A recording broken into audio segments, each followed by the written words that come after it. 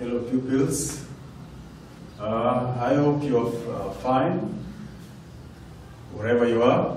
Once again, we are going to discuss science and technology, and we will continue with the disease as we discussed in the previous lesson. We passed through different things in the disease, meaning and types of disease, that is infectious and non-infectious. We saw some examples of infectious disease, and we took our case discussion there. That was malaria.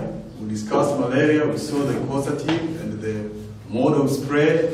And today, pupils, we are just continuing with one of the infectious diseases, and that one today will be cholera. So today we are moving on with the second example of infectious diseases, and that is cholera.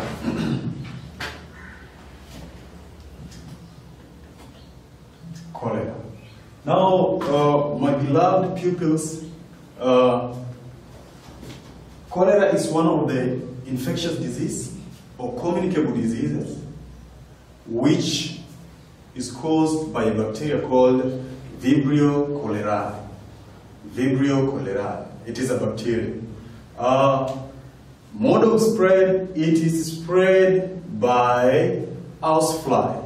And this is the disease that has been common to, especially this our region, because sometimes sanitation is not taken control of. Now, it is a disease that majorly spread due to poor sanitation, poor cleanliness of our environment. That means we should make sure that our environment is regularly kept clean. When talking of the environment, we don't only mean inside, perhaps washing utensils, but that one should be inside and outside. Outside the compound, slash the grasses, drain out stagnant water, make sure the environment generally is clean so that we can avoid. Now, let's just write something here. I've said this is a bacteria disease. So it is, we say, it is a disease caused by a bacteria called Vibrio cholerae. Vibrio cholerae. It is a disease caused by a bacteria called Vibrio cholerae.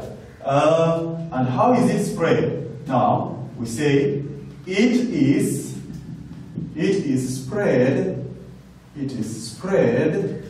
by housefly.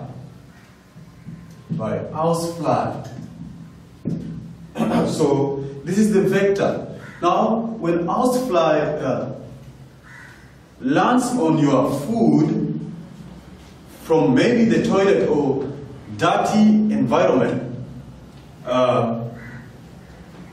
it may be carrying a germ. It may be carrying this Vibrio cholerae. When it lands on your food, that means it will leave that bacteria on your food. Then when you go when you go to eat the food shall be already contaminated.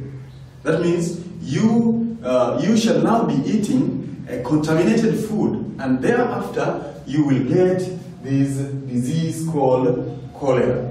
Now, let's just see the symptoms accompanied by this disease here. Symptoms.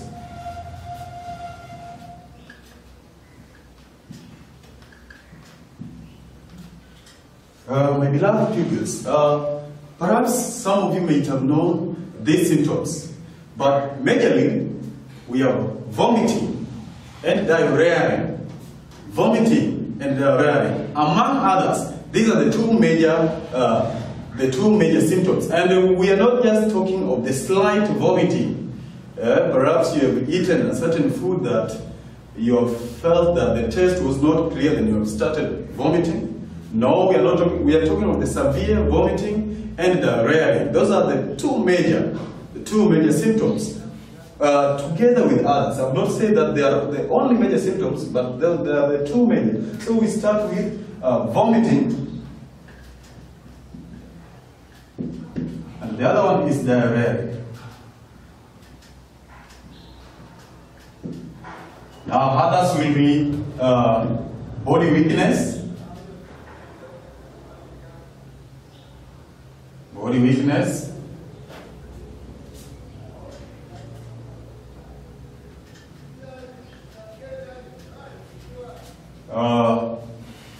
we'll have loss of water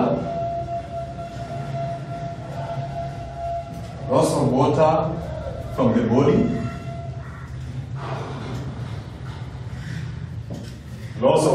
the body, among others. My dear pupils, these are just but few examples that I can give showing the symptoms of this disease. Now, concentrating on these two, vomiting and diarrhea, these are very serious. They cause something called dehydration. And that is why you can see our fourth symptoms here says that there is loss of water from the body.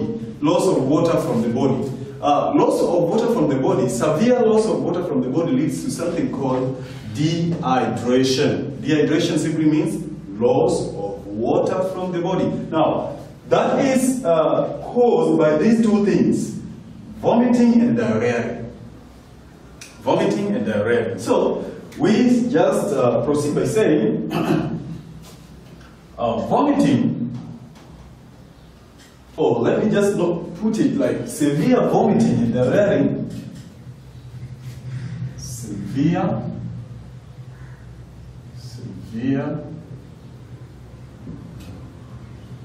Severe vomiting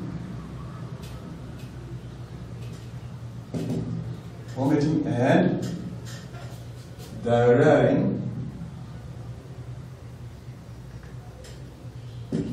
leads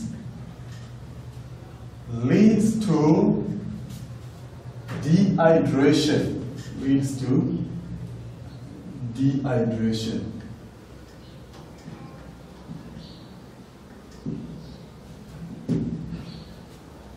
Dehydration.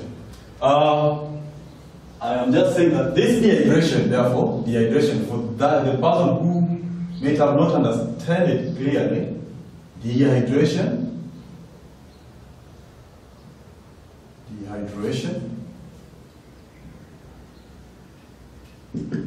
simply means loss of water from the body.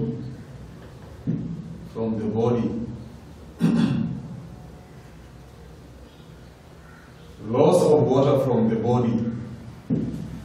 Dear pupils, loss of water from the body is what we refer to as dehydration. Now, these are just one of the effects of cholera.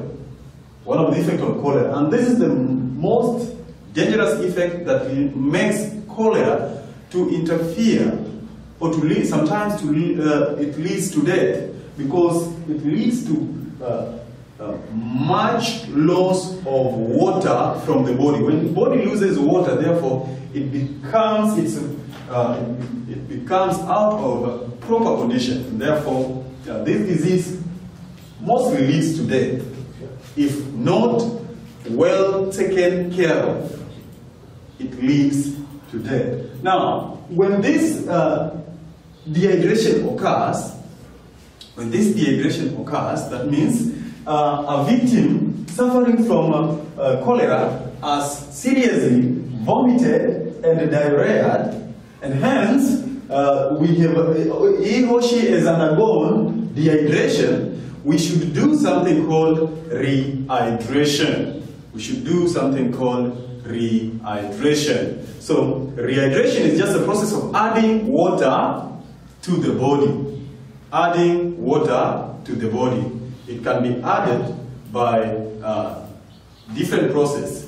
At our home there, we use something called rehydration solution. Rehydration solution. This rehydration solution consists of three things: one solvent and two solids. One solvent and two solids. The solvent will be water, clean water. You mix with sugar and salt. You mix with sugar and salt in the same ratio.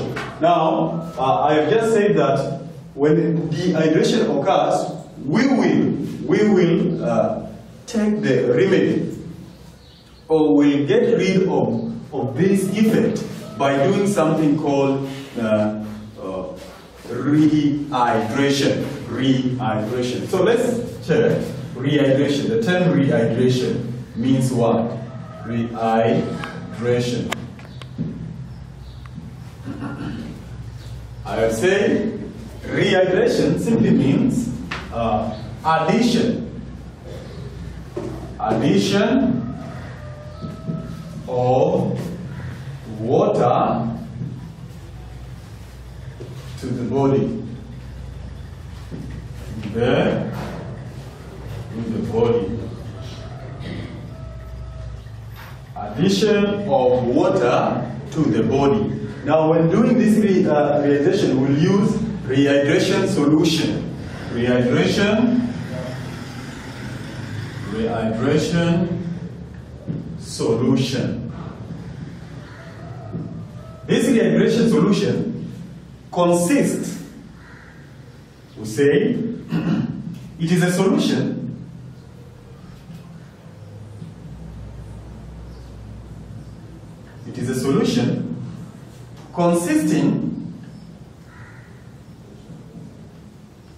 consisting of water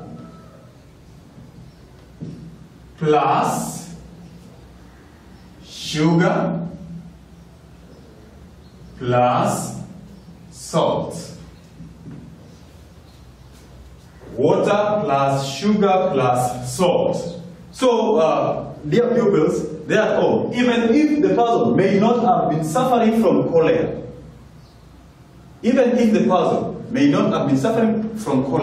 but you have seen these symptoms, whether severe or slight, please, you can use this one to just increase the body. Remember, vomiting and diarrhea are accompanied by removal of watery substance from the body. Those watery substances, that means they carry water outside the body. So automatically, a victim must lose some amount of water, which is very dangerous if at all a person loses some amount of water from the body. Now, these are what we should do. So when we are asked about rehydration solution, it is a solution given, or it is like a first aid rendered to a person vomiting and diarrhea. And this first aid is rendered by mixing up, forming a solution of water, sugar and salt, and giving. It is an oral, it is given orally. So you will give the person to drink, and later on, other measures may take place, like if the problem persists, the victim is to be rushed to the hospital for further medical process. Let's describe this term diarrhea. Let's describe this term diarrhea. Now, diarrhea. This term diarrhea simply means removal of watery feces, frequent removal of watery feces. Frequent removal of watery feces.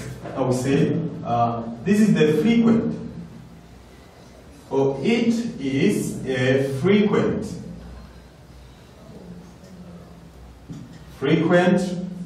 removal of watery feces. frequent removal of watery feces. When we talk of watery feces, we talk of feces which component of it is made of high amount of liquid, high amount of water. So frequent, when you remove this word frequently, we say you are diarrheaing. Not that you have gone to the toilet and slightly you have removed just a portion of feces which is accompanied by water. Then you say no. We say frequent removal of watery feces. This is referred to as diarrhea or diarrhea. So please take that action. Now, in our next discussion, we'll see the second common infections. I'm trying just to pass through these common infectious diseases that we meet daily in our environment, like this one.